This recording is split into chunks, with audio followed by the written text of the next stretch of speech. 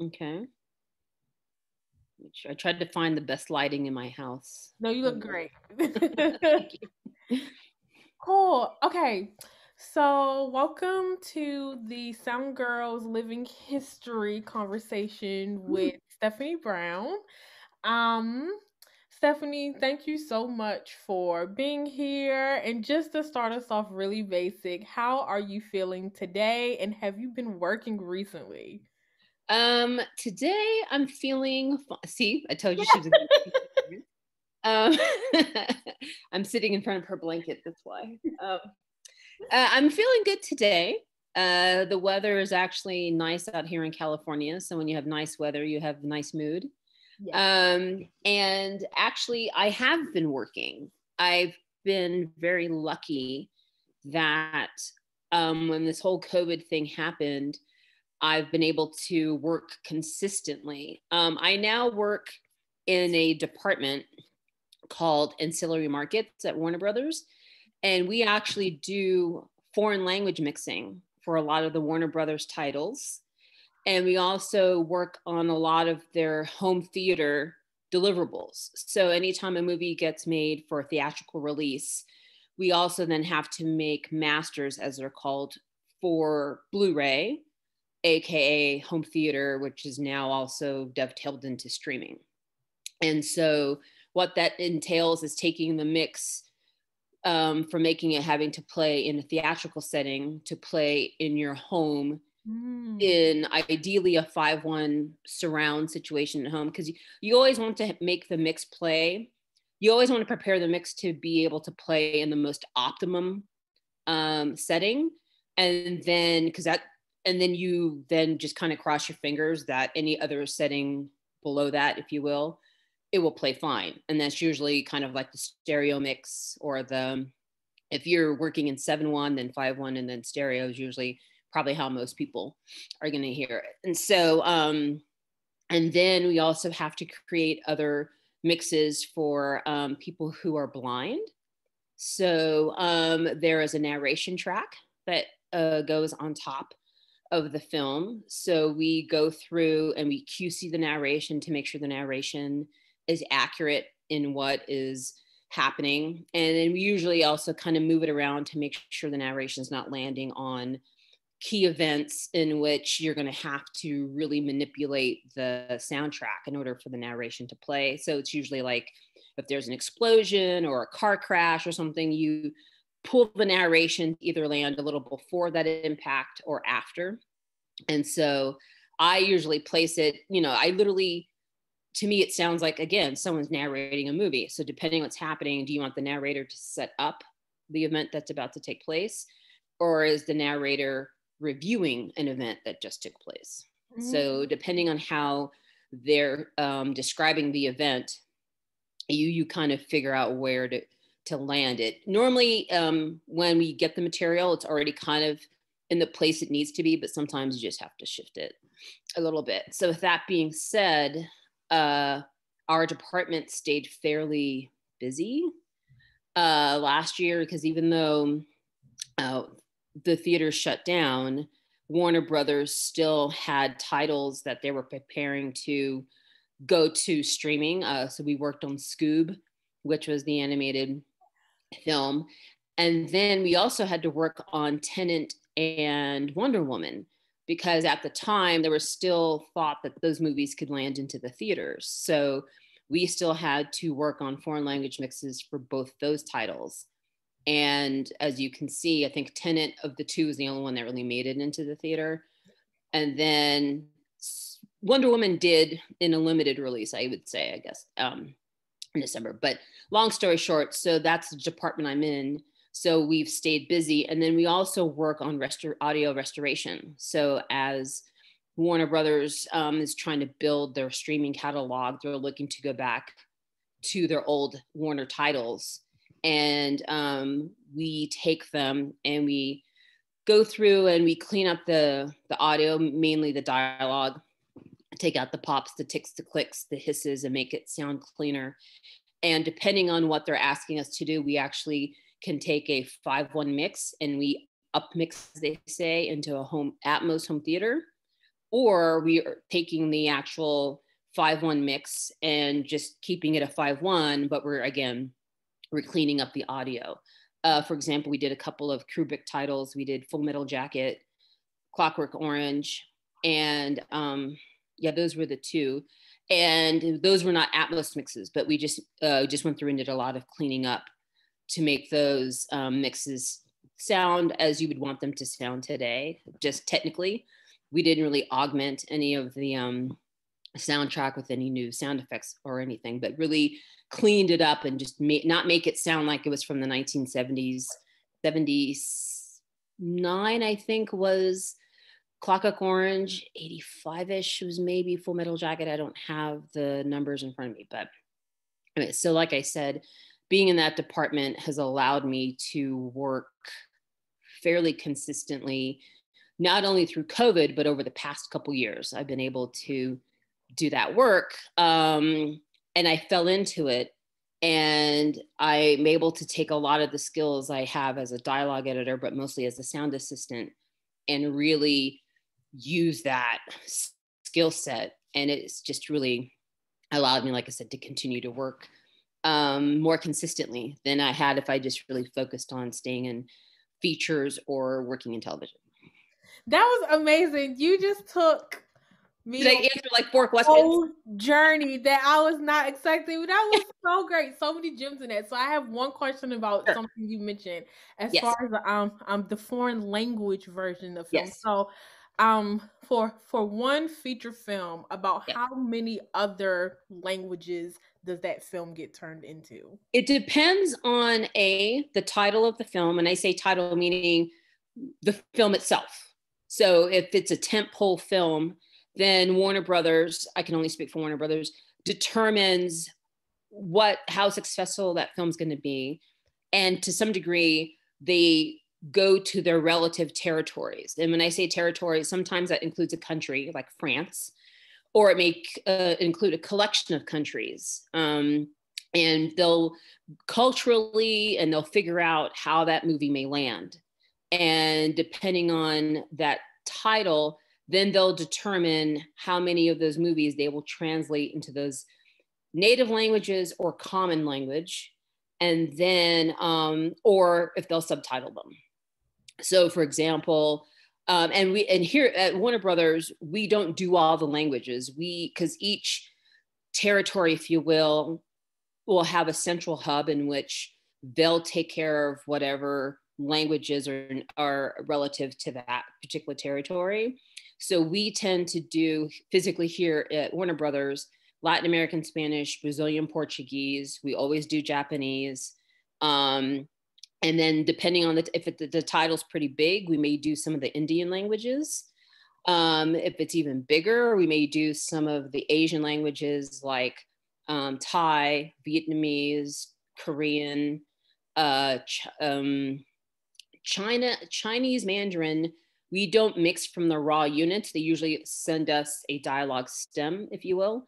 And then we complete, not necessarily the original mix, but if it's going to go IMAX or Atmos, then we'll complete those various masters. But most of the time we're doing LAS, BPO. Those are the acronyms for Latin American Spanish, Brazilian Portuguese, and Japanese. And we don't physically edit the dialogue because obviously we're not native speakers. The dialogue already gets sent to us, edited in sync. So what we do is we usually do a QC, we play it down and kind of do a 1-to-1 where you hear English, you should hear whatever respective language, make sure nothing is missing. And then we send it to the dub stage, and the dub stage mixes it as if they were mixing English. And then we create, that theatrical mix that then goes back and plays in the respective territory. That's so fascinating. I don't think I've ever really heard a sound person talk about like dubbing in foreign language versions of film. So that's very interesting. Thank you for that perspective. So let's back up and talk about background a little bit. How did you get into sound, and did you go to college at any point? So my dad, I've always had music in my house because my dad was a DJ. So growing up, I never was not exposed to music. But the idea of working in the movies was not even a consideration for the longest time. So growing up, like I said, my dad was a DJ. There was always music happening. And as I got older, I not migrated, but my interest pivoted to getting into band. So when I got to junior high school, I played the clarinet and was involved in band. And then when I got to high school, I pivoted and went into marching band, and which is the fall season. I was wasn't born in Texas, but I was raised in Texas. So high school football's big.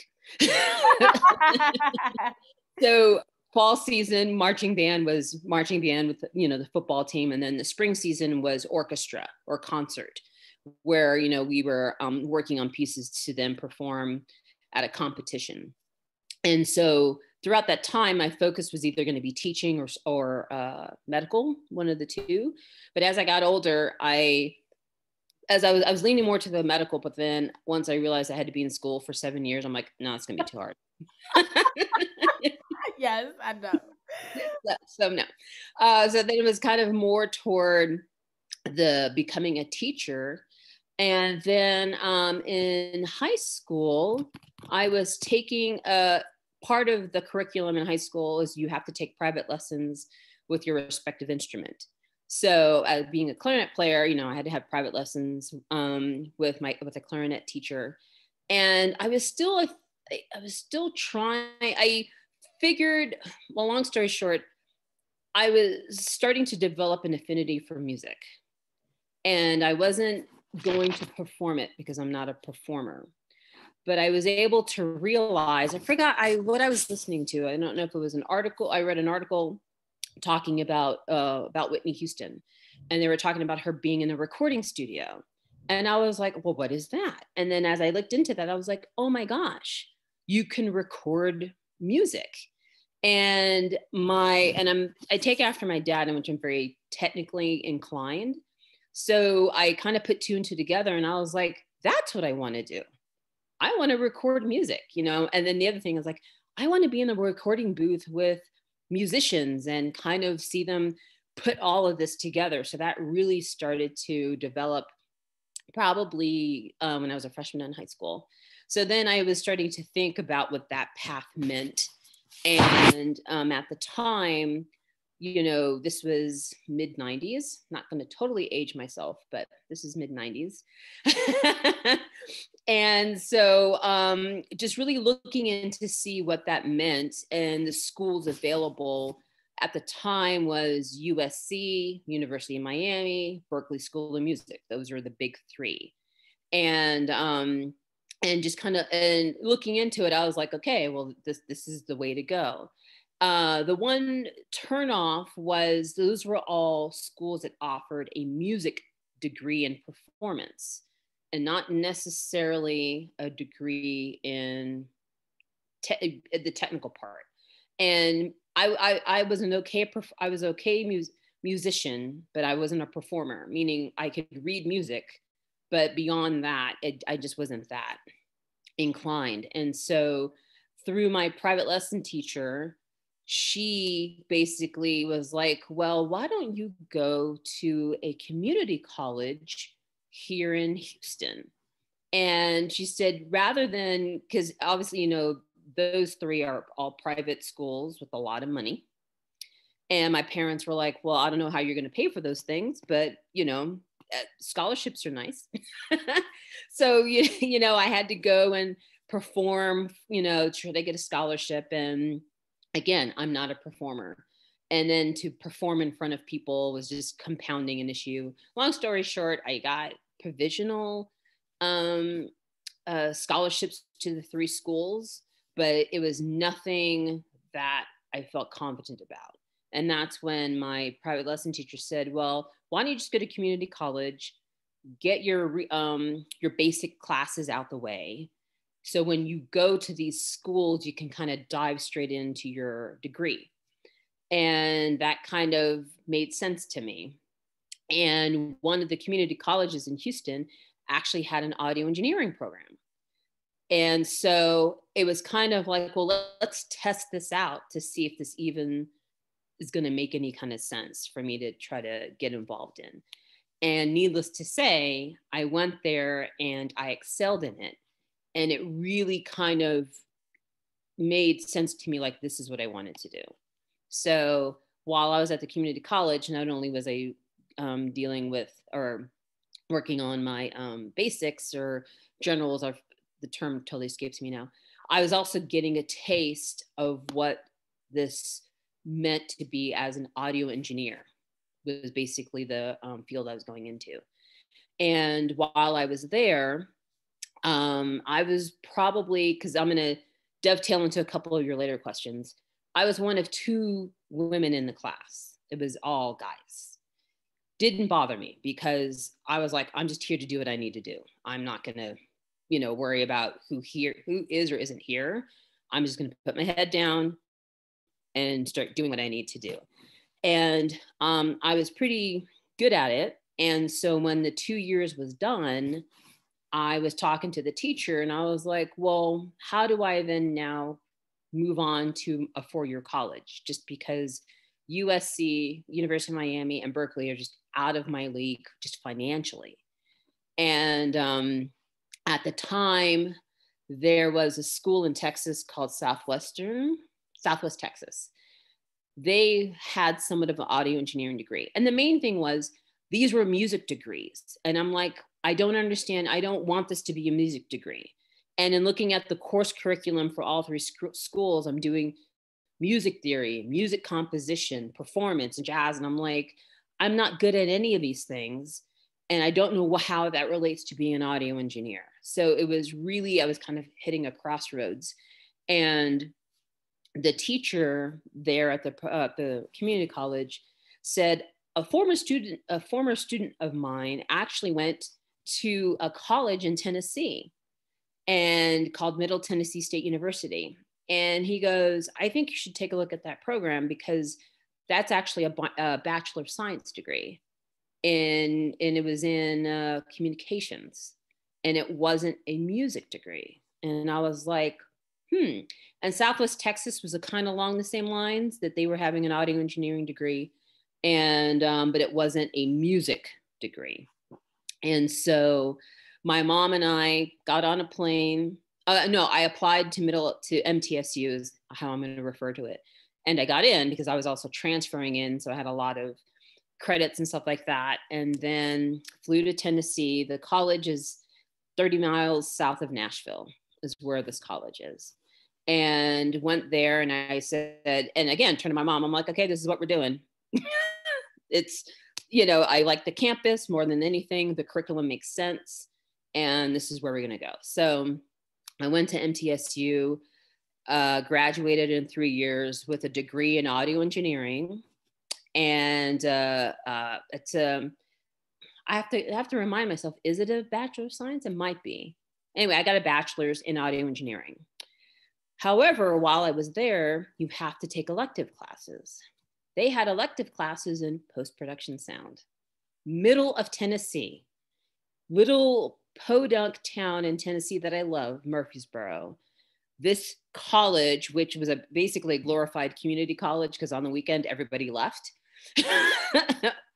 Because, it was just too cheap, because Nashville had Vanderbilt, you had University of Tennessee. So MTSU was just one of these huge colleges in Tennessee.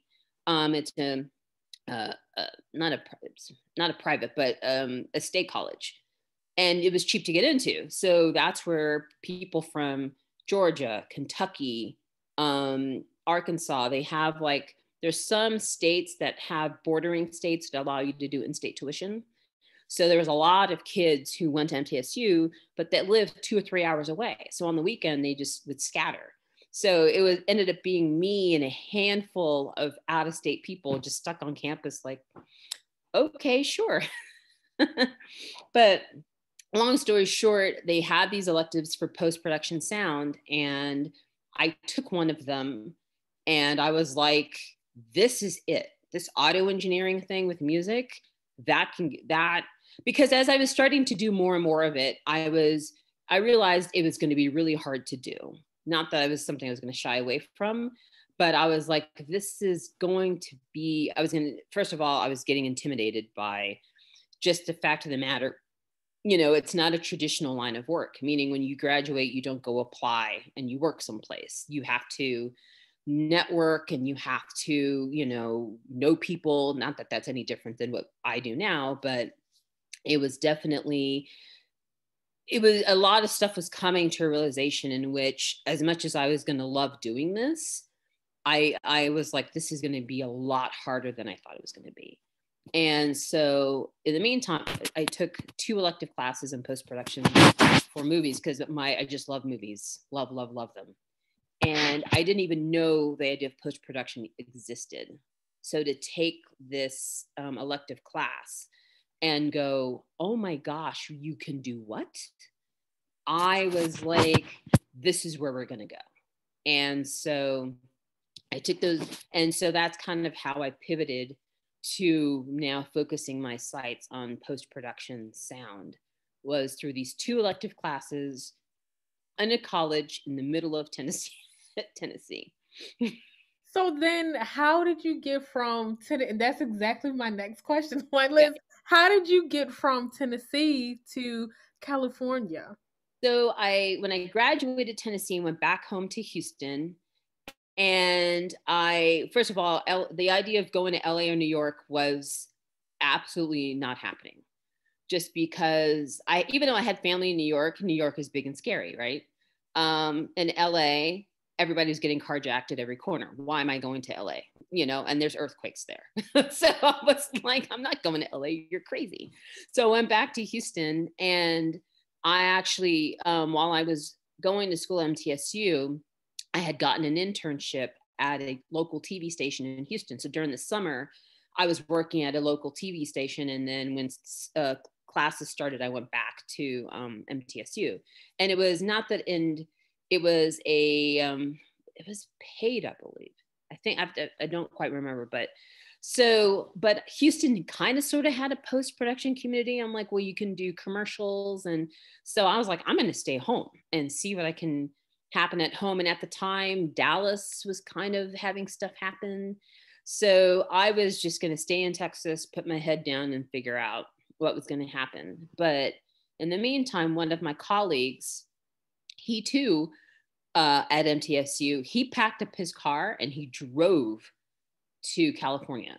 He went on the internet and found as many post-production sound houses as he could, wrote them and called them. And he said he kind of and he kept knocking on doors and stuff like that. And there was one post house that he found that he let him in, for lack of a better term, and he started interning there. And we had kind of lost touch after college. And I want to say the advent, was it Classmates? I'm trying to remember what website had kind of come around at the time, because obviously there was no Facebook, there was no any of these kind of social networking type things. And I want to say there was a website called Classmates, and it was similar to, you could literally, it was a pre-social network in which, hey, if you went to this high school in this year, these are the people who are signing up to kind of try to connect virtually. And you could also do it through college. And I'm trying to think, I believe I reconnected with my college friend through that program. And we just started emailing each other to check in, because we actually worked on a project at MTSU, because part of one of the post classes, we had to break up in groups, and our teacher gave us a 3-minute clip from a movie. And the teacher said, you guys have to do the post sound to this clip. You're going to have to do Foley. You're going to have to dialogue and ADR. You're going to have to do no music, because there was no way the teacher could really get the music isolated. Or did he? I'm trying to remember how he had the music. And he goes, you guys are going to have to do sound design and effects cutting. And so he was in my group, and we really clicked and bonded and became friends. So long story short, I reached out to him and he said, Stephanie, if you want to do what we went to school to do, you need to come out to Los Angeles. And I was like, okay. And then he goes, I'm actually interning at a company called Danetracks, and reach out to them, tell them you know me, and reach out to them and see what they say. Because that was kind of the only way I was really going to go out there. Because the other thing is I'm also very, very, very shy. It's hard to believe it, but it's true. So the idea to do, like, the fact that I would never have done what he did, which was to go knocking on doors and just basically cold calling. So he was like, contact this person at Danetracks. It's great here. And Danetracks was a small company at the time. And he was like, tell them that you know me and see what they say. So I reached out to them, and it was a husband and wife company. It's, like I said, very small. And Dane Davis is the person who owned Danetracks. And his wife was running the company at the time. And she said, if you're half as good as Andy, we want you out here. We want you out here now. And so I turned to my parents and they said, I think the time has come. and basically we had family who lived in LA. So we contacted family and said, can I live with you while I get this all worked out? And they said yes. And January of 1999, me and my dad packed up my car into U-Haul, and we drove from Houston, Texas to Los Angeles, California. And my dad, bless his heart, when we pulled up to my cousin's house and we unloaded everything, he turned to me and he said, if this doesn't work out, you're going to call somebody else to move you back to Houston, because I'm not making that drive again. And here we are almost 22 years later, I'm still here. And so that's the way I made myself. Well, I went from Tennessee to Texas to Los Angeles. And there you go. That is amazing. I love that. That's such an inspiring story. So okay, this is an interesting question. Have you ever worked on set? And if you have, or if you have not, as someone who works in dialogue, do you feel it's important to have some type of understanding of what's happening on set in terms of like the on set sound mixer? I never worked on set. I went straight to post. The closest I got to working on set, if you will, is part of my curriculum at NTSU is I took a class called live production. And we had to perform throughout the course of the semester. We had to produce 3 live events, and nothing relating to post-production sound. One is we had to record a club performance. Another one, we had to record a musical performance, which ended up being like an orchestra performing at the college. And the third one was we had to do a live talk show.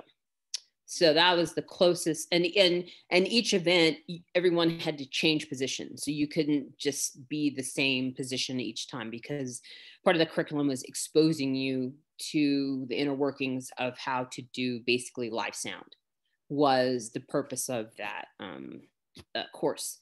But I went straight to post. So I had no exposure to productions. It's only through people mentoring me and understanding the process did I understand what happened in production.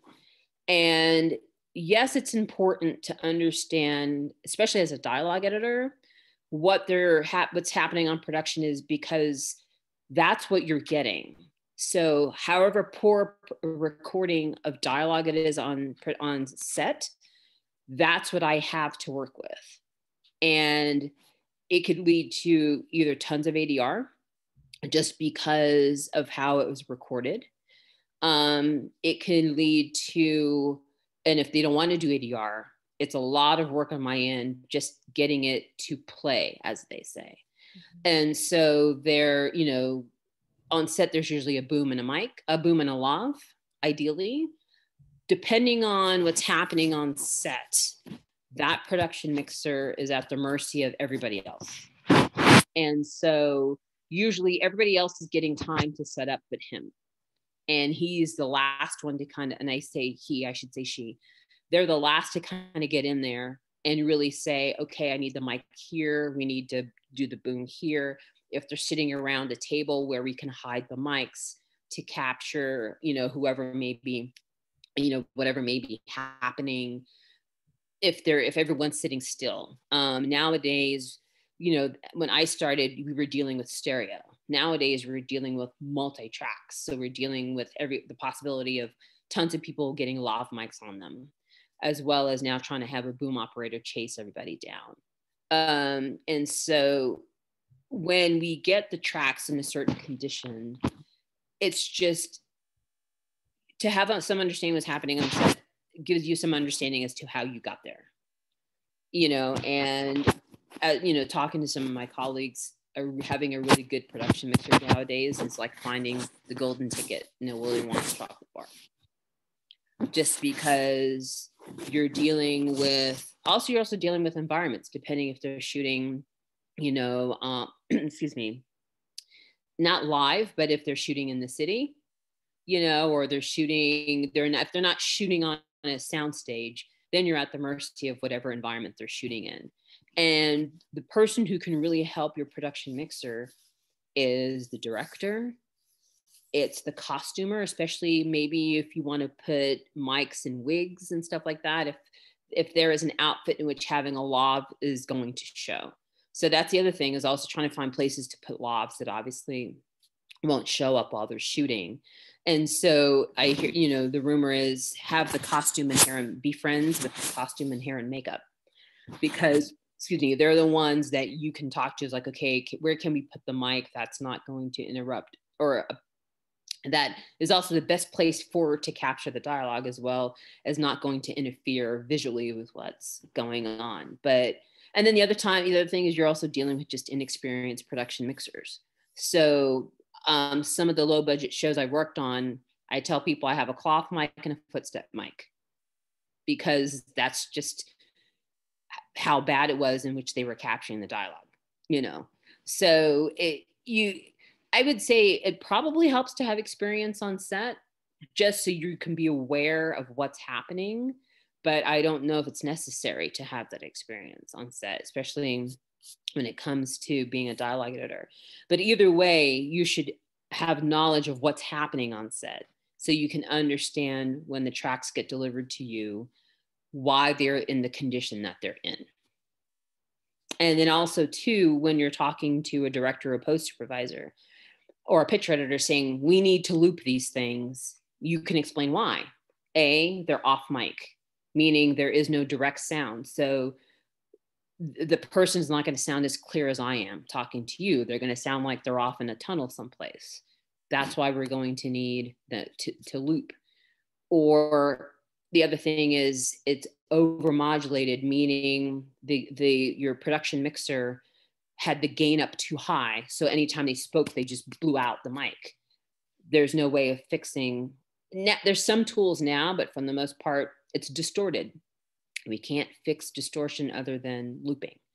So it's also a way to educate, I believe, in my opinion, the director and picture editor, or mostly the director, especially if they're young or new, the importance of getting good dialogue, allowing that opportunity, allowing your production mixer that opportunity on the set to set it up.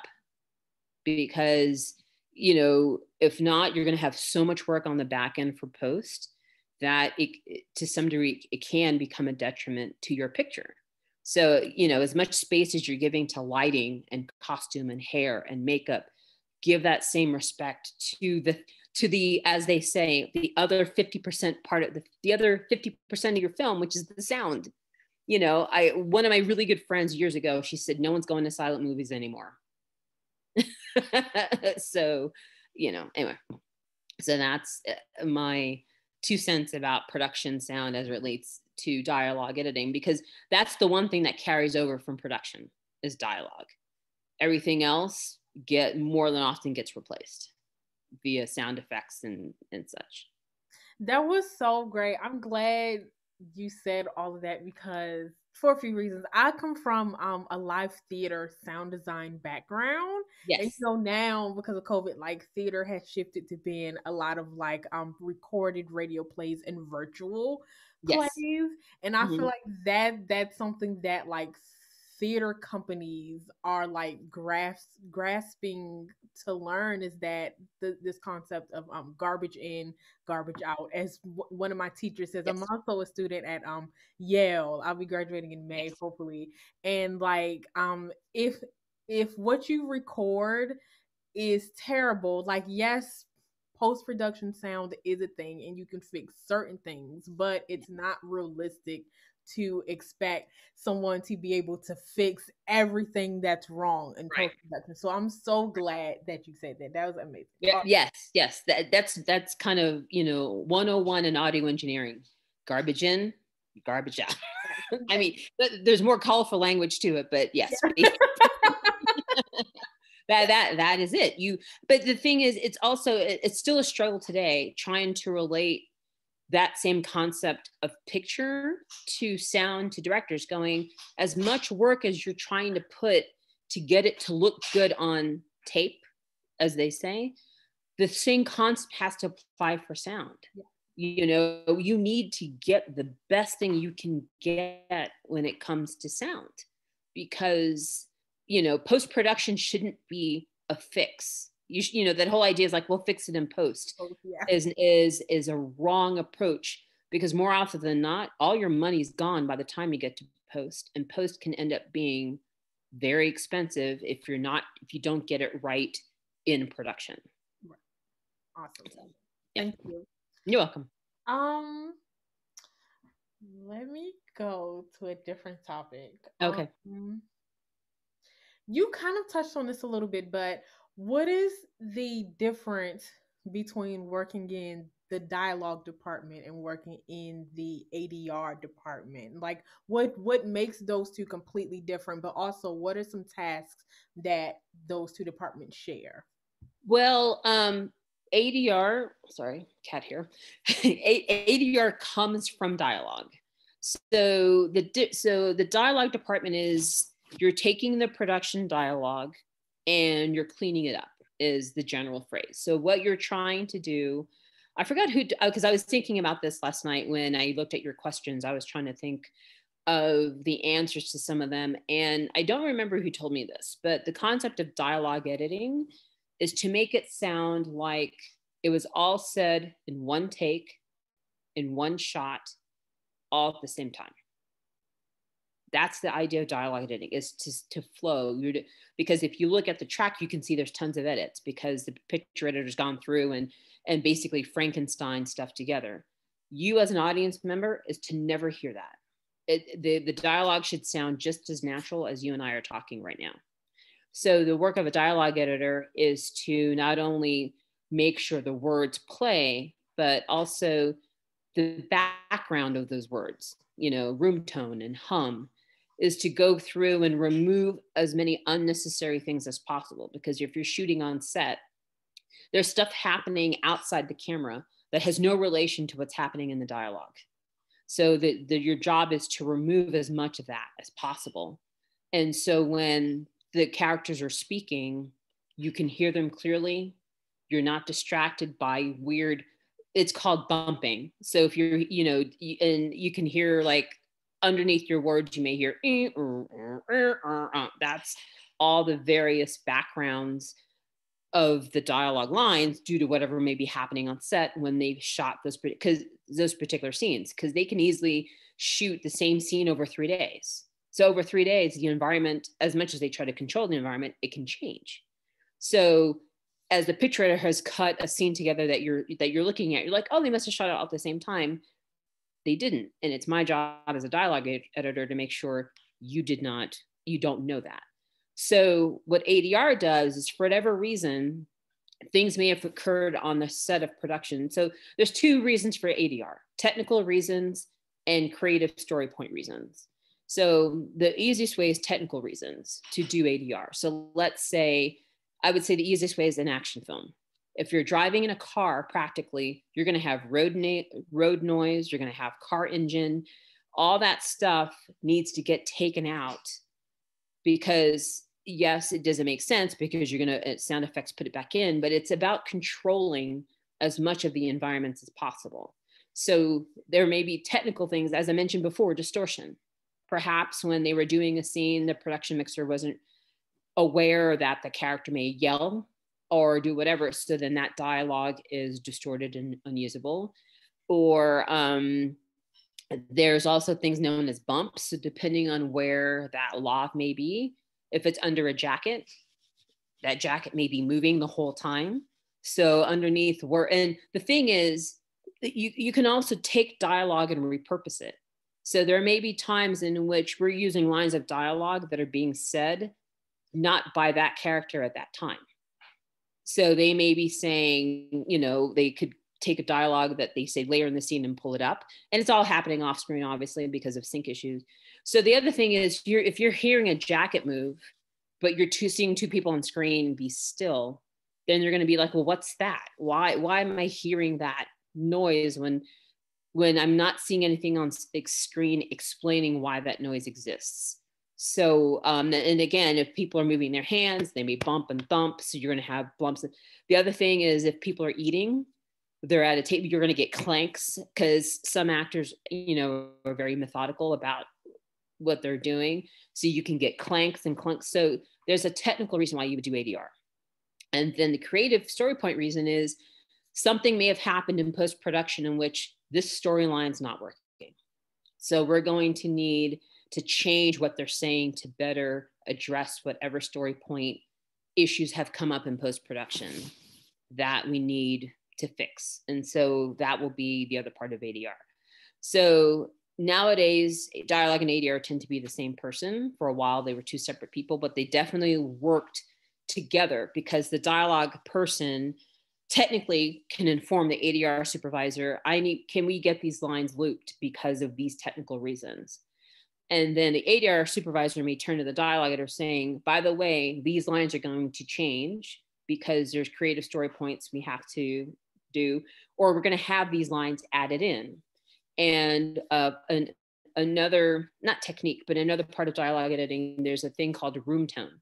And the room tone is literally the space or the environment that the words live in as they were recorded on set. And so the one thing a dialogue editor then has to do with ADR is, if any lines are getting removed, we still have to create this environment or air that the ADR is not going to come sit in, because the other task when it comes to mixing is for you not to know where those ADR lines are. It's the two are to come together and be just as invisible as the dialogue editing work. So that's how the two are separate, but in the end come back and work together hand in hand. Hopefully I answered your question. Yes, that was great. Thank you. Mm-hmm.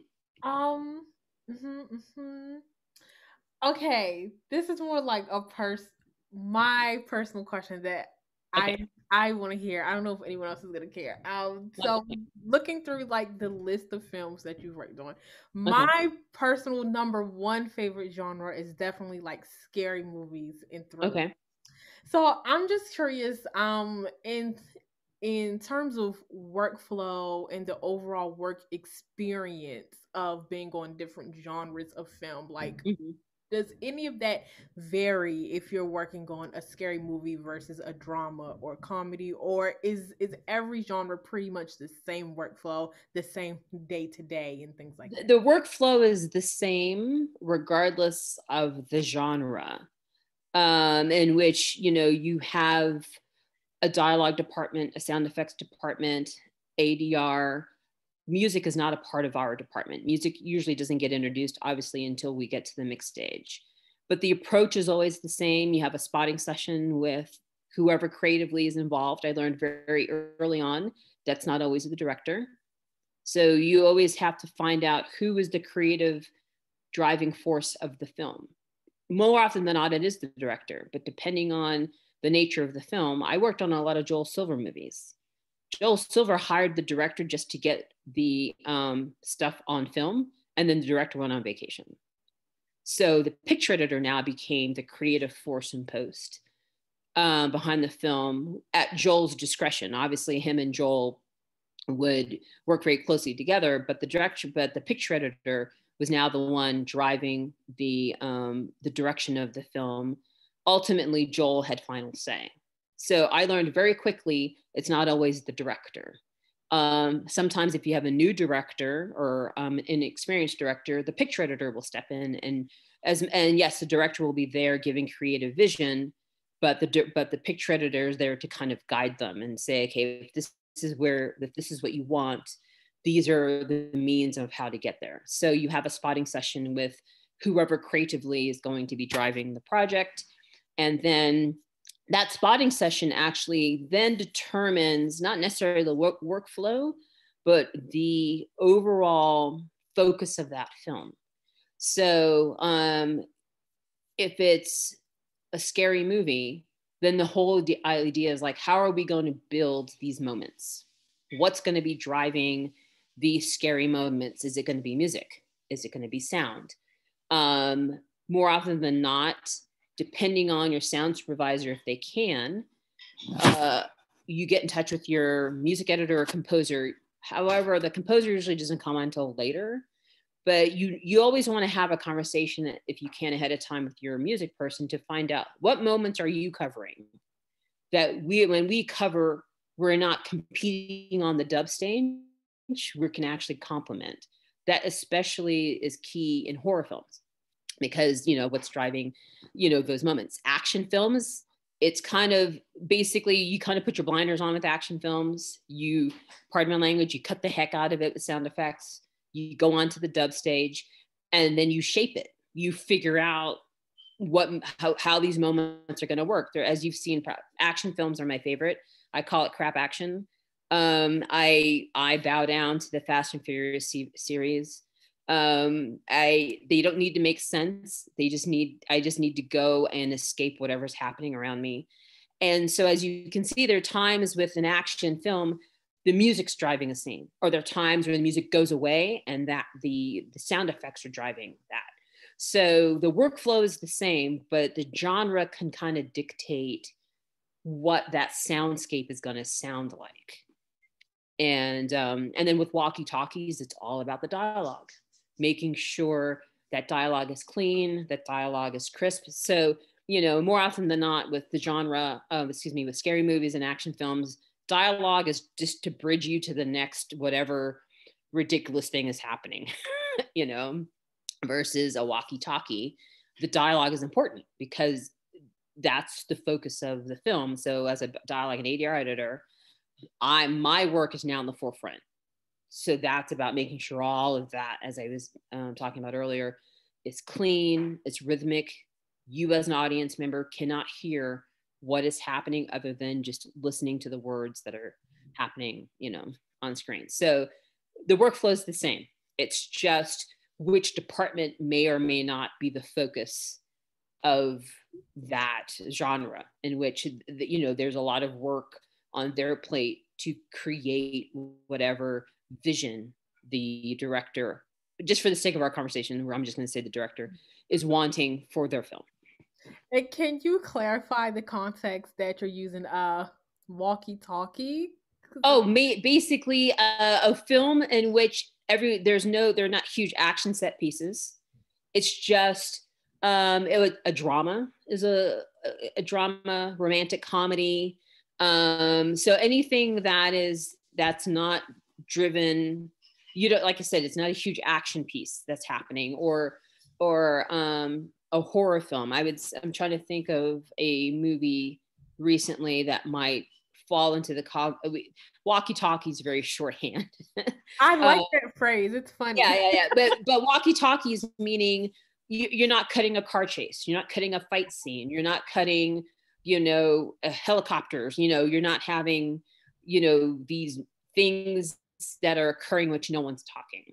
It's usually, I would say, probably a drama. Let's say a drama is a perfect example of a walkie-talkie, in which you're, as a sound effects editor, I'm cutting BGs and hard effects. I'm not having to worry about sound designing. That makes sense. That's so interesting. Walkie-talkie. I'm gonna start saying that now. Yeah. hmm Okay, this is a great question that I feel like a lot of people would like to hear an answer to. So I see you have a lot of like assistant credits. Yes. What do you like about working as someone's assistant? What are good qualities of an assistant? And like where like what is the value of working as someone's assistant? Because I feel like especially young people like Mhm. we're all striving to be like the leader on a team and nobody wants to assist. So can you talk Oh about my gosh. Okay. Pardon me as I step on the soapbox and get on my bullhorn. So the assistant sound editor, the best way to describe an assistant sound editor and the value of an assistant sound editor is think of a wagon wheel and the cog in the middle. That's your assistant sound editor. And then all the spindles that come off your assistant sound editor is your dialogue editor, your Foley, dub stage, picture department, ADR stage. They are the glue that keeps your sound team functioning because they are the ones that are interfacing with the picture department and getting all the material that your sound team is going to work on. They are the one to technically make sure we are getting what we need from our picture department to our sound editors to make sure they can do the work that they're going to do. They are also the ones that when we're going to go to an ADR stage, a Foley stage, or a dub stage, they communicate to those facilities and say, what for ADR, tell me what kind of picture file do you need? Tell me what kind of what sound system do you have so we can send the material to you in order for you to loop. If we're going to a dub stage, how many Pro Tool systems do you have on the stage? What are the capabilities of those Pro Tool systems? Then I can relay that back to my sound supervisor saying, okay, this dub stage, we have, 4 Pro Tool systems. One of them has to be for the music editor. So technically we only have 3. One of them will be dialogue. The other 2 can be split between effects, depending on how big that show may be. And everything, I call, you're a glorified traffic coordinator. And if you have a sound assistant that is not worth their salt, that will be one of the most difficult shows you can work on. Because to be a good sound assistant, you have to be able to communicate effectively. You have to be organized. The number one thing people underestimate when it comes, for me as an assistant editor, I had to understand what was coming before me and what's coming after me. Before me, meaning production, as to our question earlier. How is, especially as relates to dialogue and dailies, because I'm the one that preps all the dialogue for my dialogue editor. So I have to understand how are those dailies recorded on set? How did the picture department prep the picture? Do I need to convert the dailies from one format to another? How are things named? So when I get the material from the picture department, there's a thing called dialogue assembly. So what that means is the picture editor has gone through and selected the lines of dialogue he wants to use in the cut. However, that dialogue has been processed multiple times, meaning it's been converted over and over and over again from the production mixer to whatever place created the dailies that the picture editor is going to use to cut from into the Avid and then back to you. Yes, it's digital, but it's been converted however many times. So the goal is to go straight from the source to my dialogue editor. So I have to then take what it's called a turnover is the term from the picture department, take a look at the scene and takes. There's various programs we use to then have the program will then read, it's called an EDL. We'll go through and take a look at the scene, the take, the source time code, take a look at my dailies and line them up and create a Pro Tools session. There's a lot of trial and error with that happening just because you have no control what's happened on production. You have no control as to how the picture department has, quote, ingested the audio. So as a sound assistant, I have to go through and figure out how all these things link together. And once I've figured out all the boxes that has been checked. Then I go and create a dialogue assembly. A lot of sound assistant work is supporting the dialogue department. But beyond that, there's also a lot of coordination with everybody because your crew can be big. So a lot of people are turning to you as the sound assistant going, when are we getting the next turnover? Are we having a temp? When are the changes coming? When are, as much as the sound supervisor has all of this information, you are also supporting as much as you're supporting the sound supervisor, you're supporting everybody else. So you become not only the technical hub of your team, you become the person who disperses all that material to the team. You become the psychologist for your team. You become the counselor for your team. You become mama bear, for your team. So the marks of and you have to work well under pressure, because there may be times in which we're getting a turnover today and we're on the dub stage tomorrow. So you have to, put your head down and make sure you go through all the steps you need to go through to get all that material processed. But the key is organization and communication. You have to be able to understand what's happening and communicate effectively. And to what I was saying before, understand what's coming before me. I mean, before me, what's coming after me, meaning how is this material going to be sent to the dub stage? And then from the dub stage, what are we making that's going to then get released is the term. Are we making a DCP? Are we doing film? Are we home theater? What is the end result?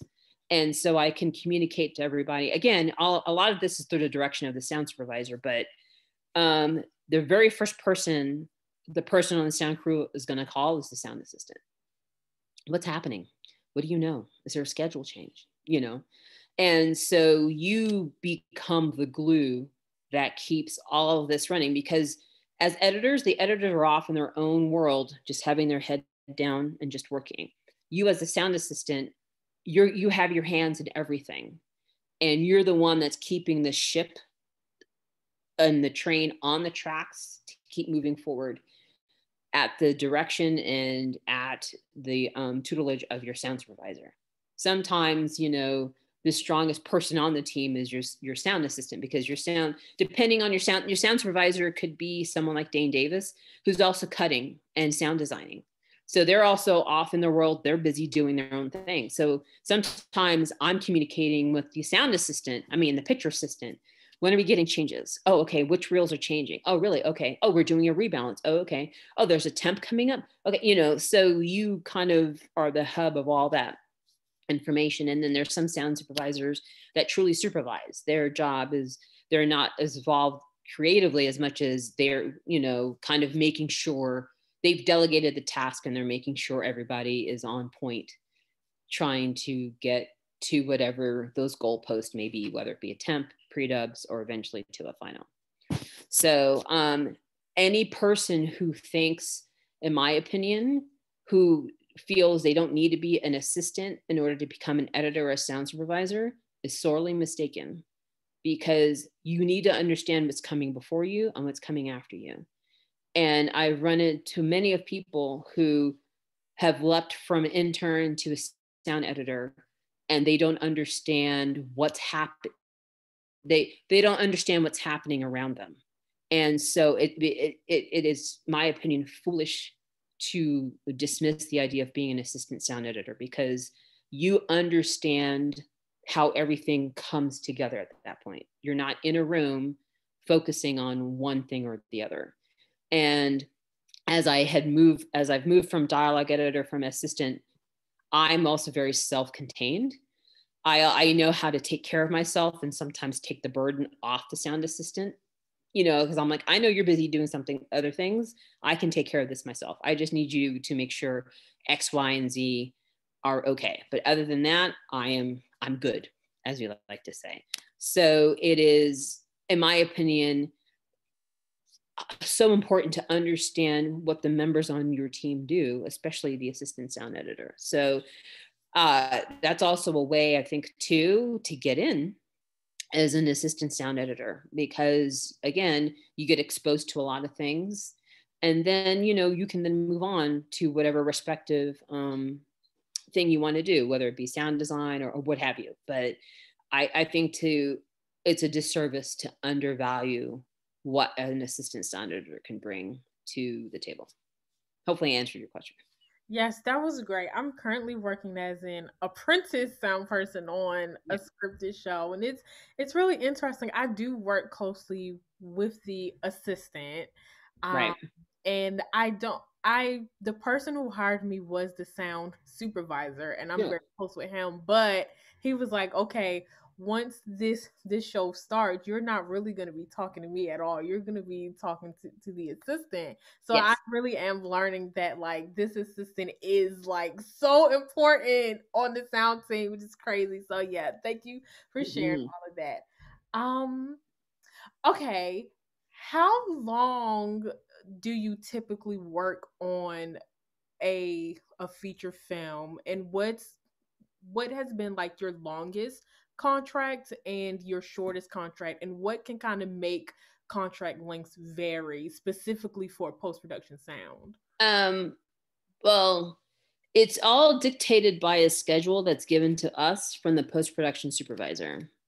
So depending on what they've determined the release date is, we work backwards from there. Typically post, I think the math is about 3 months minimum to start. And it all predicated on, if you have a short schedule, you give us a locked cut, because we can't do the work we need to do as well as chase changes.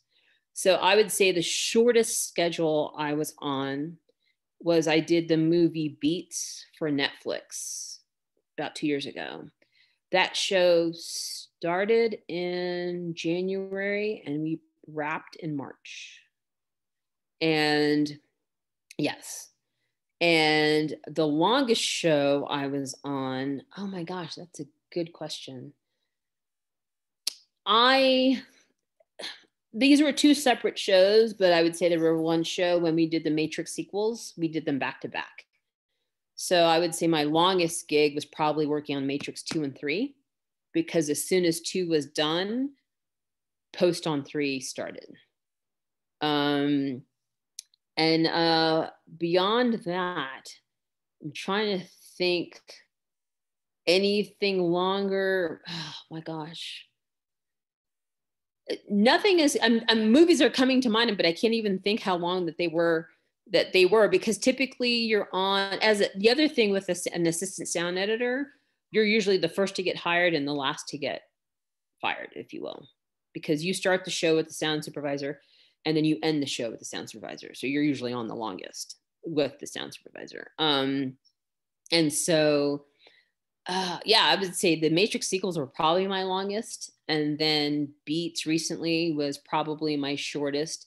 And again, it's determined by the schedule by the post-production supervisor and when and how it's being released. So depending on, and usually like you can have temps or screenings that can then interrupt that, because depending on how those temps or screenings go, things can shut down because we're going to need reshoots, or things can say, okay, the cut's good as it is, we're moving on to the final.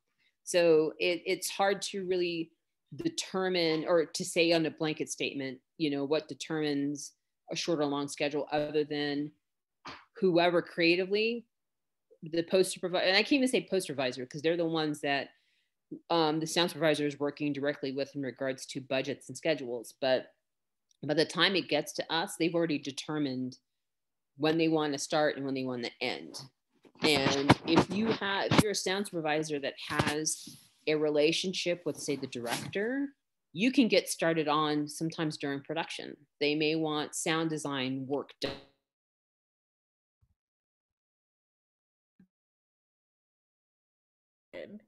The last thing you said, I heard you say, was if the director has a relationship with the post supervisor, sometimes sound. I said if the director has a relationship with the sound supervisor, they can get started early during production. And depending on the nature of the show, They may need sound design during production. So as the picture editor is kind of roughing these scenes together, they can get a sense of how things are going to play. But more often than not, you're getting, the sound supervisor is getting hired on once they moved into post. So then at that point, that schedule's already been determined about how long it's going to be from when, sound starts to when we need to deliver. And so again, those schedules are made before we get on, and we're just at the mercy of those schedules as they've been determined by people above our pay grade. Right. Interesting. So one thing about The Matrix, I'm so curious. How much of a break did you have between finishing 2 and starting 3? I'm trying to remember because I was an intern on the first one. Nice. So I started January of 99 and Matrix came out in April of 99. So I came in at the end. Matrix 2. So Matrix 2, I can visualize the poster. It came out in May, was Matrix 2. And then Matrix 3, I think, came out that December. So we probably had a 3-month break maybe in the summer. Oh, nice. Because the movies were shot back to back. And they were basically cut at the same time. They were just released as 2 separate halves. Wow. And so if Matrix 2 was released in May, we started maybe January, February. Then we were off May, June, July, and then started back up in August for November release, maybe November, December release. Okay. Wow. But yeah. That's crazy. It's so fun though. Yeah. I mean, and we knew it was no question that, we were going to do them back to back and all this other stuff. So it was just, I think it was just a 3-month break because, the release of the second one, visual effects still had to keep going, and stuff like that. So it was just a break in the schedule to kind of allow a little bit of reset before they dived into 3. Awesome. Yeah. Well, thank you. So with that being said, what is the hardest production that you've worked on? I was thinking about this last night. And so there were there's 2 productions I'm going to talk about being difficult, but for 2 different reasons.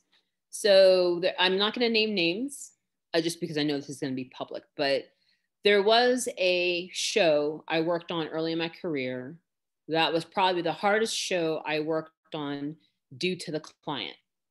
And the client, basically, we determined the client didn't like women. And the crew we had was a co-supervisor was a woman. I, as an assistant sound editor, was a woman. They're actually both sound, because we had 2 sound assistants. Both of us were women. The dialogue editor was a woman. And there was a person involved with the client that made it clear that they did not like women. So there was a lot of head clashing happening with my female co-supervisor and this person. And the other thing with the client, was there was a certain aspect of the film that they were very partial to. So anytime we focused on this particular aspect of the film, this person took it upon themselves to say, well, this is now my area of expertise. So any persons relating to this particular aspect of the film, this person very much catered to and was very in awe of and was very nice to. Everybody else, this person just was, I guess, annoyed by the fact that we had to be there. And it created this dynamic and tension on the show that my dialogue editor was crying every day. The tension was anytime you're on a dub stage, there are going to be reasons why you're not working. because either there might have been a technical issue, or if you're working on a loud film, sometimes you just have to stop just to give your ears a break. You may be discussing notes, or there may be a scene you're working on and you're like, you know what, maybe the direction we're going is not working. Let's talk it out. This client created such an issue during the project that anytime we were not working, the person's like, I'm not paying for this. The dub stage is down. And so we were like, well, no, we're not down. Or sometimes we're changing reels. Maybe, we're done with reel 1 and we have to go into reel 2. And that takes time, right? To take everything down and then to put everything up. Well, I'm not paying for that. Okay, well, that's just the nature of. So the post-production supervisor was then put in a position in which anytime we had a reel break, it had to occur either when we were breaking for lunch or we were going to start on that the next day. So there was a squeeze to kind of get work done in blocks of time. And then the other issue was just the way this person treated people. It just created the morale on the show was pretty low. But what helped was we all realized it wasn't our work. It's like, our work is not creating the problem. This is just the personality of this person, which then kind of allowed us to kind of all lean on each other and say, okay, we're not the problem, this person is. And in the end, the project ended up being a wonderful project, something I'm very proud of. But 20 years plus later, I'm still talking about that experience on the show from the environment that client created. And anytime I see this particular movie, I just remember all the problems that happened. So there's a lot of baggage still attached to watching this film. And then the other show is a personal thing in which I was asked to work on a movie in which, a lot of people in sound feel they're not good enough, right? So whenever you get asked to work on a show, you're like, me? You chose me? Okay.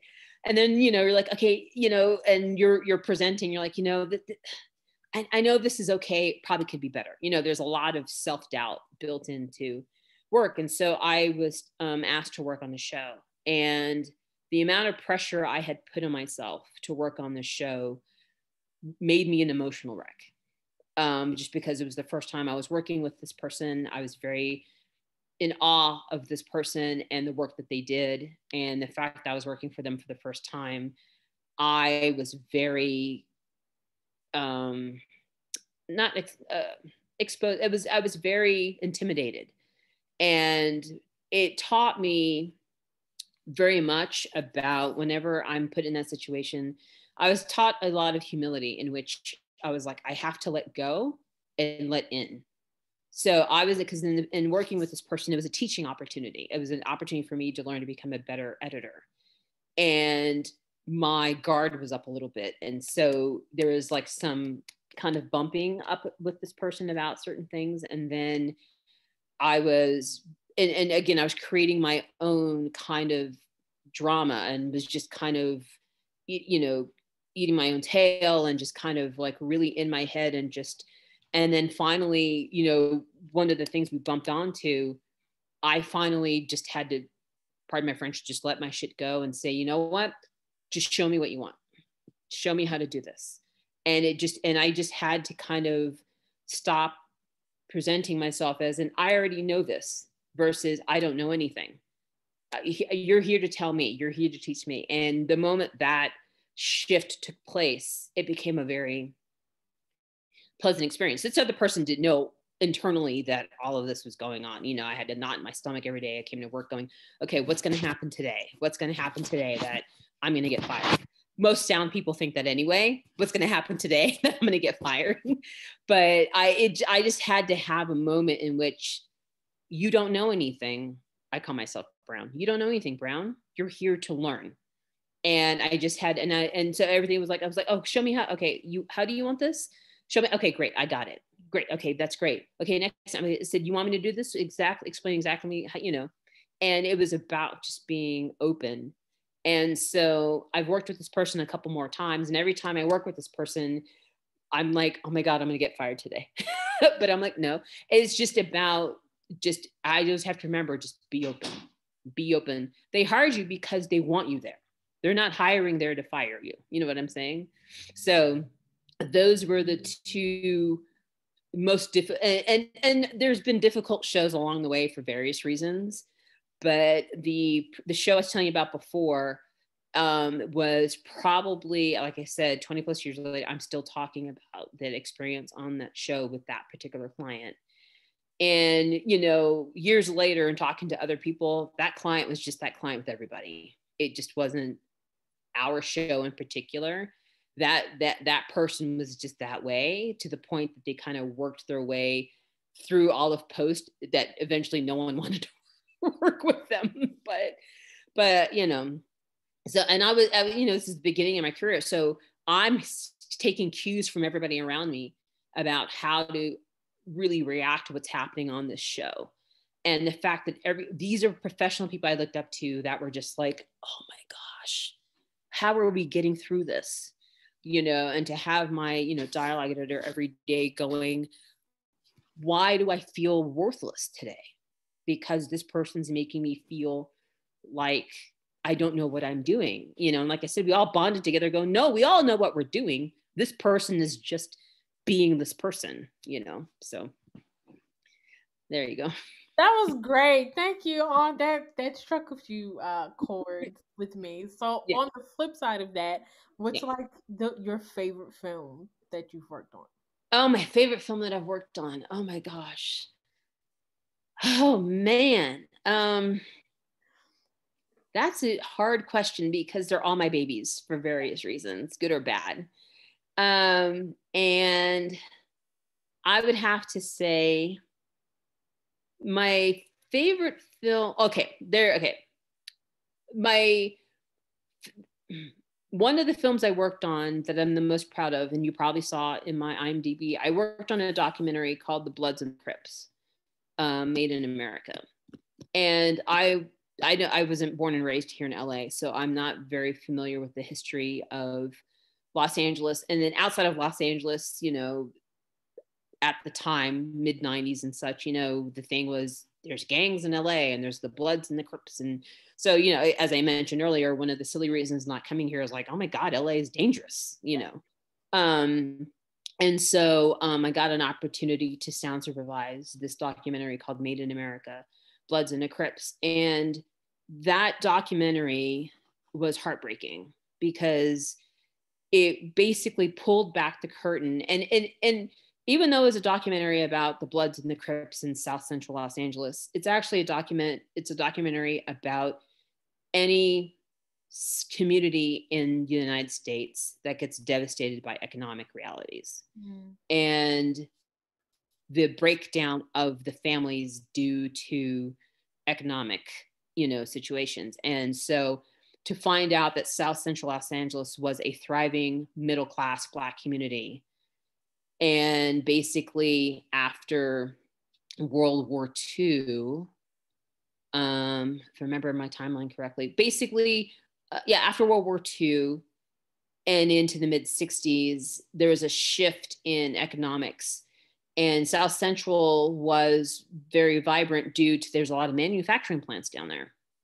And so a lot of the African American community had really good paying jobs down in South Central. And they interviewed the three guys who are thought to have started the gangs in South Central. And the thing that broke my heart, and one of the guys, he said, the gang started in South Central because my mom took me down to the local Boy Scouts and they wouldn't let me in because I was Black. And there's a photo of him dressed up in his cowboy outfit because at the time, you know, in the 50s, 40s or 50s, Westerns on TV were prevalent. So he's dressed, you know, so he's showing photos of him with his little cowboy hat on and stuff like that. And he said, my mom walked me down to the local Boy Scouts because I wanted to join. And the Scoutmaster said, I won't have a problem with it, but there may be other families who will. And it happened to him and a couple of other kids. And he said, so we had no place to go. So we just hung out with each other. And he goes, we didn't call them gangs. We called them social clubs. And he goes, we'd hang out, and he goes, and if we had conflict, what we did, we went into the alley, we beat each other up, and then we were done. Mm-hmm. And he goes, and that was just kind of it. And that was the gist from all three of them. And then, economic realities came in, the manufacturing plants started to close down. And so all these high paying jobs went away. And also, that's also the time of a lot of racism, especially in the education system. And so they were saying, so when these manufacturing jobs went away, the idea of going back to college to re-educate yourself to find a different job was the natural idea. And at the time, space engineering, that's not technically the term, but a lot of engineering and space and stuff was happening. The community colleges, those types of classes were not open to Black people. It was very much so. What happened was a lot of Black people at the time had to go back to jobs that at the time they're like, we don't do these jobs, which is house cleaning, becoming a seamstress, a lot of low wage jobs. And because they were denied the opportunity to go back to community colleges and get retraining, if you will. And then things just went down from there. And then just interview, and the documentary, they actually interviewed a lot of current gang members, and talking to the director, I said, I'm like, how'd you get these guys to open up? He said, I had to pull them away for the group. He goes, I had to walk down the block and go around the corner and get them by themselves. And he goes, and that's when they opened up. And it's what, single parent homes, my mom's working. One guy broke my heart. He goes, my mom didn't know how to tell me she loved me, but these guys did, And so I think about, and in the end, when I was done, I'm like, this is happening in towns all across the United States as these economic opportunities go away. Then, it just devastates these communities. And I'm not saying, all these towns have gangs, but you see the means in which people turn to survive. So working on that documentary was probably one of my favorites for that reason. And I just keep going back to, I would say, even though I was an intern, working on The Matrix was probably my favorite, because at the time we didn't know what that movie was going to be, but we knew something was going to happen. And to see the phenomenon that movie became, what was amazing, even though I was on the last 3 months of it. And then to be involved in the sequels it's still kind of, the highlight of my career, is just being involved in that franchise. But along the way, I've worked on so many movies in which I saw on your list Da Vinci Code. That was a very interesting experience working on Da Vinci Code, because we had security protection the whole time because there were threats about working on the movie. So we had, yes, because the subject matter of the movie was such an affront to the Catholic community. We had protesters in front of Sony. We had armed guards on the dub stage. You had to have special badges to get in and out of the dub stage, in and out of the edit rooms. Just because, that was probably my trippiest experience, was working on Da Vinci Code for that reason. And just because, there were Catholics like, that movie's blasphemous. I can't even believe it's being put, So so that was a very interesting experience working on Da Vinci Code. And I've made, I'm still good friends with all those guys, put guys in quotes, all those, to this day. And so, so that was an experience. But I've been lucky in which most of the people I've worked with have been great people. So every show I'm on, I have some kind of positive experience just because the people have been great, That's great. So going back to you talking about the documentary that you worked on. Yeah. I know a lot of emerging filmmakers of my age group have this growing interest in directing and producing documentary film. Mm-hmm. I think it's very interesting. So what are some key differences of doing sound for a documentary versus sound for like a scripted feature? The main thing was respecting what the documentary was trying to do and not to make it sound like a movie. Because the moment it sounds unrealistic, then you undermine the reality of what that documentary is supposed to be. So you kind of go with what the documentary is showing you. So, for example, Made in America, the approach to that was when they were outside, we just kind of cut some BGs and some traffic again to kind of complete the space because, there are a lot of interviews were happening outside, or in a room. So it's just about cleaning that up, making sure nothing's dropping in and out.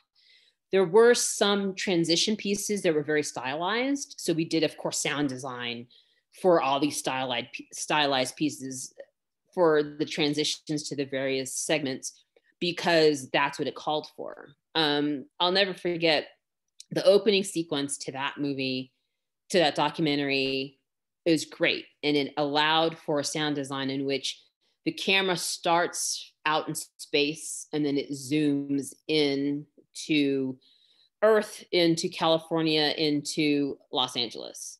And so as you zoom in, you start to hear crowd and traffic get more as the perspective pushes in. And then Forrest Whitaker was the narrator. And so his narration goes from Hollywood to Santa Monica to Beverly Hills. And then we did a little bit of sound design as he hit each spot. And so you kind of, you walk that fine line depending on what's happening on screen for some of these transition pieces. When they were talking about, working in the manufacturing and stuff, depending on the visual, we may have sounds of manufacturing plants and stuff going on. Another documentary I did around the same time, it's called Bigger, Stronger, Faster, which is about steroid use. And same kind of approach, depending on what the visual was showing you, you're there to supplement it and not necessarily override it. And so my approach was like, we're not making a movie. We're just here to present a voice and just to make it sound clean and complete and not go overboard. And so that's, to me, is the difference between documentary and feature, because in documentary, you're dealing with real life versus feature. Obviously, you're dealing with something that's make-believe. So you kind of have no boundaries, if you will. But when it comes to documentaries, especially what the subject matter is, you have to be very respectful to what's in front of you. And my goal was like, I don't ever want people to think that they're watching a movie, which to me then undermines the message of what the documentary is trying to portray. Awesome.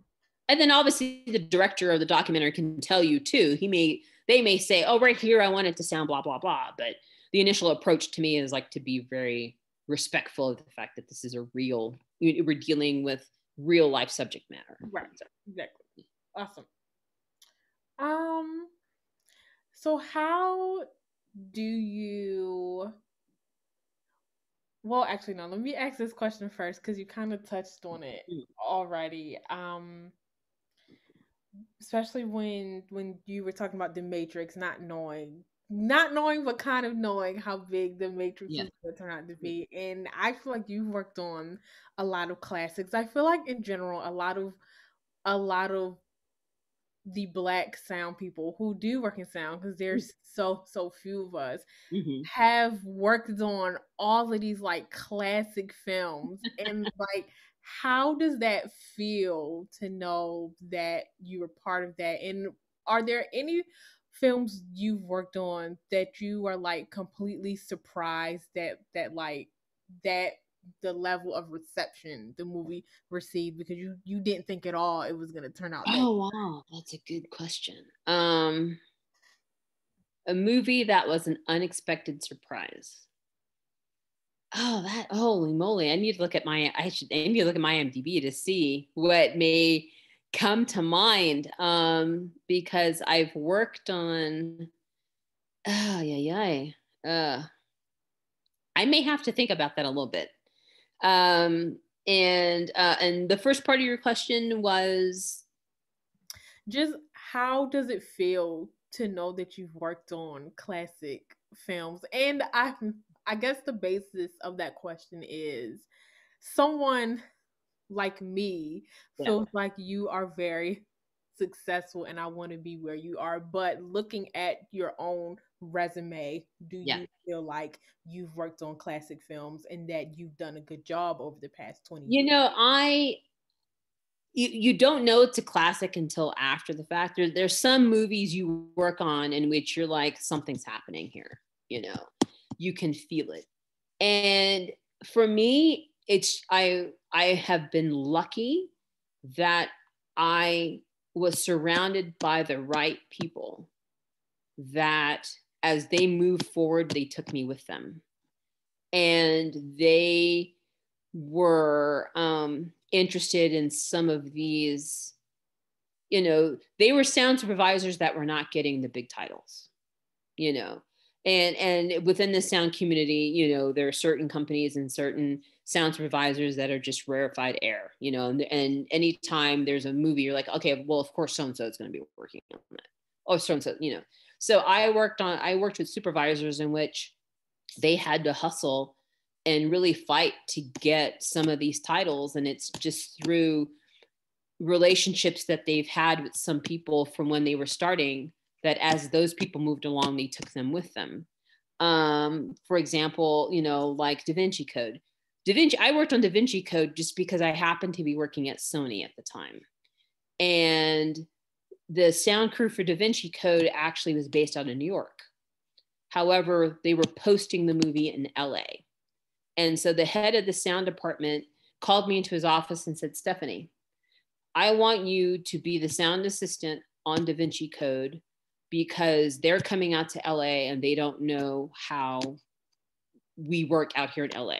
So I want you to come on as the second assistant and just guide them and just help them acclimate to working out here in LA and working out here in Sony. So that's how I ended up on Da Vinci. Right time, right place, right time was, you know, Da Vinci Code.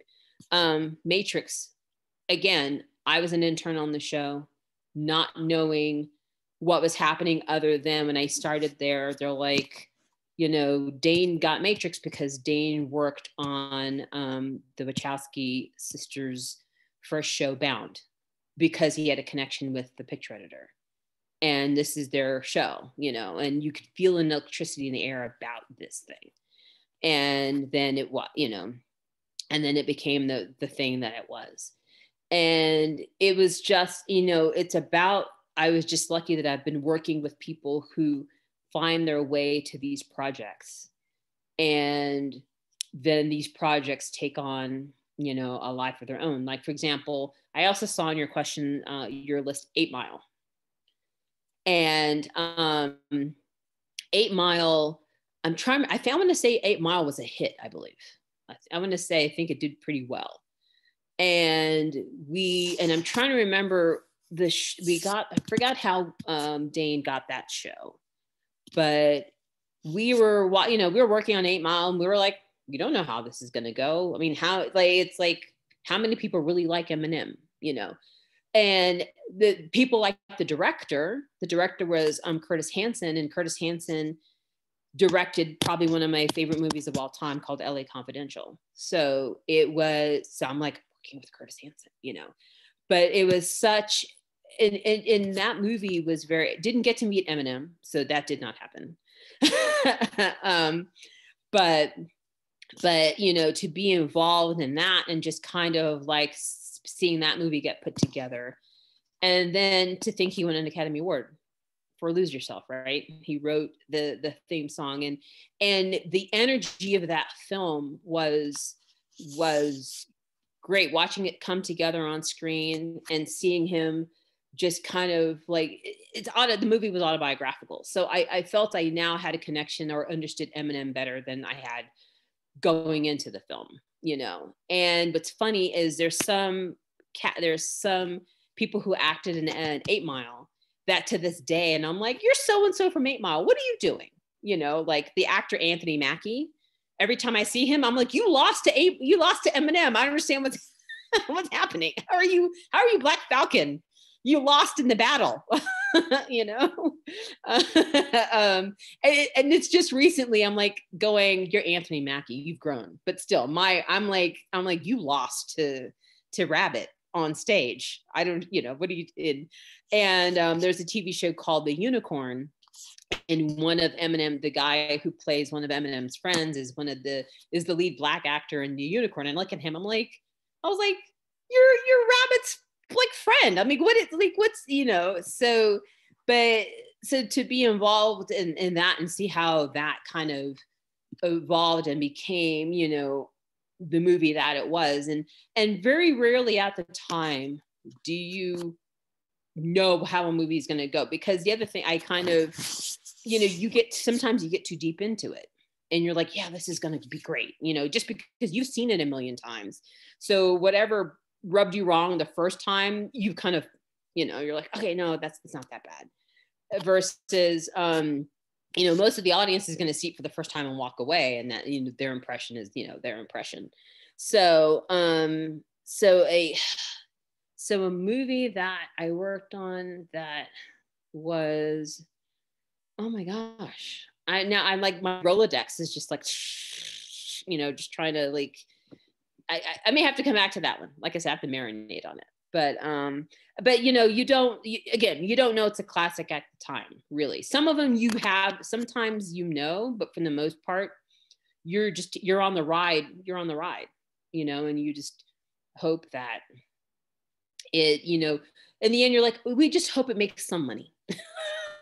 You know, at the end, you're like, yeah, so. Awesome. Thank you.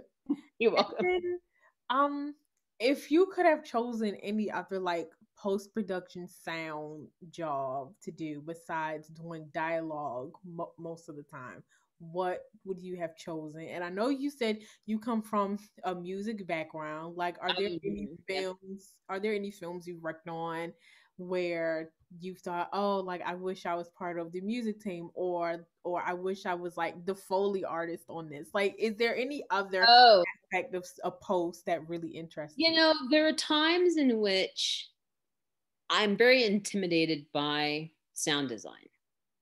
And I get just as impressed by sound design as any other person because I feel I don't have the skill set to do it. Mm-hmm.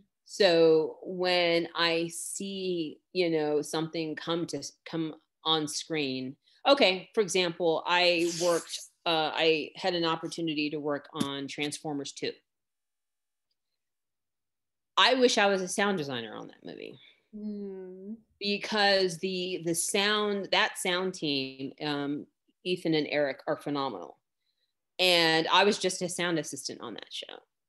But that was a show I wish I probably could have been the sound designer on that show.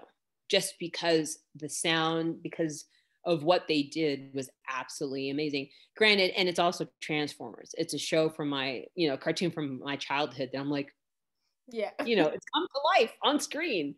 But so I would say I wish I, you know, had the drive and I just wish to be a sound designer, you know, on some of these, you know, sci-fi type films, to have that skill set.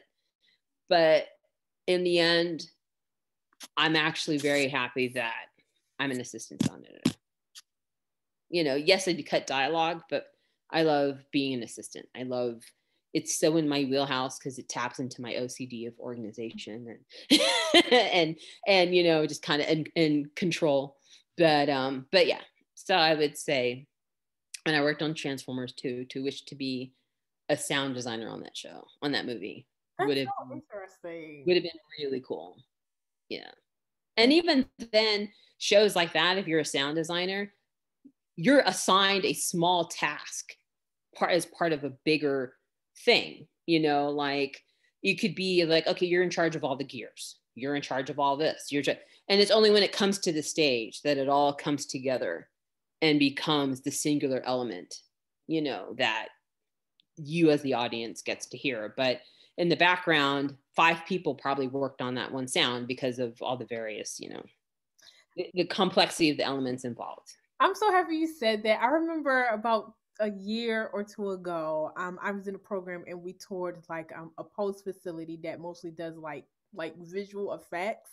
Mm-hmm. And like the visual effects team explained to us that like usually one person does a very small visual effect detail on a Mm-hmm. character because there's like 10 other people working on the character design. There's not like one person doing a major task. So I'm so glad you said that. That's good to know. Yeah. For example, like I'm going to keep going back to the Matrix because obviously it had such an imprint, but in the Matrix, like for the Squiddies, there was someone who was just in charge of just doing all the tentacle parts, right?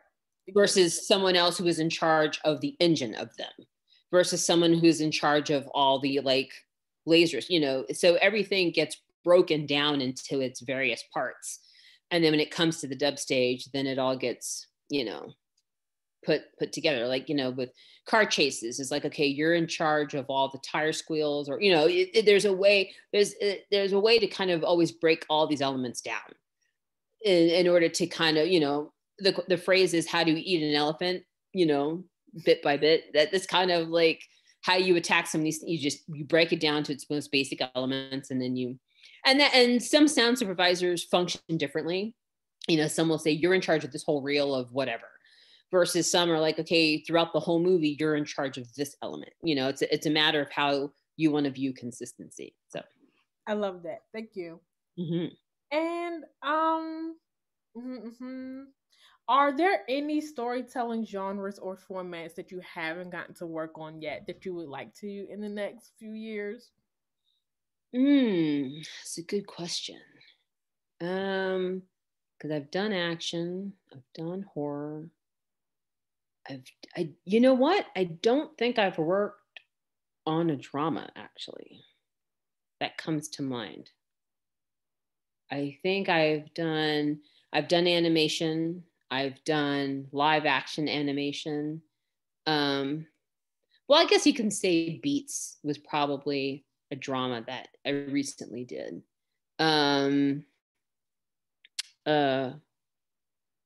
No, nothing really comes to mind. I take that back. I really wish I want to work on a deep sci-fi movie, like Star Wars type sci-fi. Interesting. Type thing. That would, I think, would be cool. That I have not worked on. That would be fun to work on. Do you have any interest in television, or do you just love film that you don't want to do? It's not that I don't. I have interest. If someone approaches me with television work, I've done television work. Like someone's approached me, is like, hey, are you available to cut an episode of blah, blah, blah. But I just think I gravitate to features more because I think that's just more in my wheelhouse. And that's just the people I know, are the people who work in features. And I just think there's a different approach to features than television. Television, for those who I know work in it, it's a grind. There's not a lot. You're just cranking it out because those schedules are just so short. And the idea of working that way consistently, I couldn't do it long term. Versus I think features allow a little more breathing room, depending on the schedule and the subject matter to work on. And there's a little more flexibility, I think, working on features than television. But I actually don't mind the work I'm doing now, which is working on, foreign language and restoration and stuff like that. I find endlessly fascinating, just because it's just an opportunity to, one of your questions I saw was, I think, about dialogue editing. And I tell people, I said, in order to be a dialogue editor, you have to like puzzles. You have to like taking pieces and trying to put them together and trying to make them work. And in the work I'm doing now, especially with some of the restoration and going back, it's a puzzle. We're taking a look at old elements and putting them back together and seeing how we can make them work and make them shine again. But so for the most part, I tend to lean heavily feature just because those are the people I know, and that's just the work I tend to get. Awesome. And to close it out, what are some of your hobbies and what are you looking forward to this year, especially after the chaos of 2020? Oh my gosh. Okay. So what I'm looking forward to this year is probably an easier question to ask and answer, and that is James Bond. I've been waiting for James Bond to come out since last year. So waiting on James Bond to come out. I'm waiting to go back to the movie theater, and I'm waiting to see Fast and Furious, even though I read it got delayed again. But that's what I'm waiting, is going back and seeing that. And, my hobbies are, I like sports. So, baseball's back. So I'm interested in spring training. I interested in travel. I haven't had a chance to do it a lot lately, but I like traveling. I like the idea of going places and just kind of exploring, and looking forward to getting back to that. My hobbies, oh gosh, I used to have them, but they've kind of been, not beaten away from me, but just kind of like by working so much, when you have downtime, you're just trying to catch up versus having, a passion, I do enjoy, I just enjoy exploring, and have an opportunity if you, try to go to museums and I'm into exercising. And so I've been getting used to exercising at home and just really trying to keep that going, which has been hard with the schedule. And, it's a variety, it's just a variety of things. Any little thing is just kind of like, oh, okay, yeah, well, we'll do that today. But honestly, to be honest, I'm looking forward to James Bond coming out. Me and a really good friend of mine, like, he texted me. He goes, all right, it's October. I'm like, okay, I'm there with a hazmat suit on, however it needs to happen. We're going to go do it. but I would, going to the movies in the movie theater is such a special experience for me, because that's what my dad and I did. He is the one that really ignited my passion for movies and ignited my passion for, as I like to say, crap action. Like I can go see crap action all day long. And so when I go into a movie theater, I'm basically a kid again, regardless of what's happening on screen. But walking in, sitting into that seat, getting my, jacket all laid out or whatever. And then when the lights go down, I'm ready. I'm ready for whatever world you're introducing me to. I'm here for the ride. And I'm really good at kind of divorcing what I do for a living and then watching what's happening on screen. It's only when things go really sideways and I'm like, well, that sounded funny. that was a bad edit. But for the most part, I can shut that off and just, go for the ride. So that's what I'm looking forward this year. And, because I don't work on a lot of features anymore, the other thing I love doing is going to the movie theater and watching an audience reaction to my movie. I was just going to ask you, do you watch your own films, or does that scare you to watch your own? No, I watch my own. I'm not opposed to watch my own films. What I love doing is, if I'm working on a movie that is going to be released in the theater, I always try to go to the theater and watch it with an audience to see what an audience thinks of it. Because I know what I think of it. I know what we all think of it, because we've been thinking of it for 4 months. Right. But but to see fresh eyes and to see people see it for the first time is a big thrill for me. And And to that point, August of 2019 was the 20th anniversary of Matrix, and they re-released it in the theater. They had did 4K picture on it. Dane went back and did an Atmos mix on it. And I was working on a different project at the time, so I didn't get a chance to be involved when they were doing the Atmos mix on Matrix. And so my boyfriend and I, we got tickets, went to the theater, and I still get excited seeing everyone's reaction to that movie. And from the moment the code starts to go down, I'm like, oh my God, it's happening. You know, and everyone in the theater was locked in.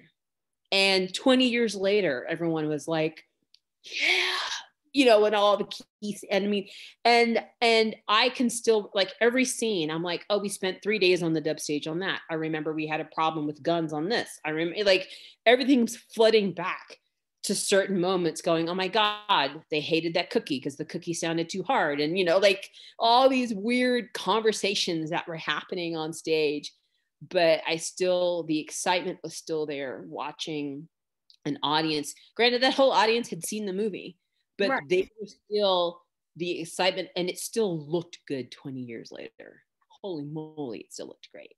So that for me, you know, again, if I'm able to work on a film that's going to get released in a theater, being in the theater with an audience, seeing it for the first time and getting their reactions, it's like, you know, it's like a proud mama bear. It's like a proud mom is like, oh, my child did good.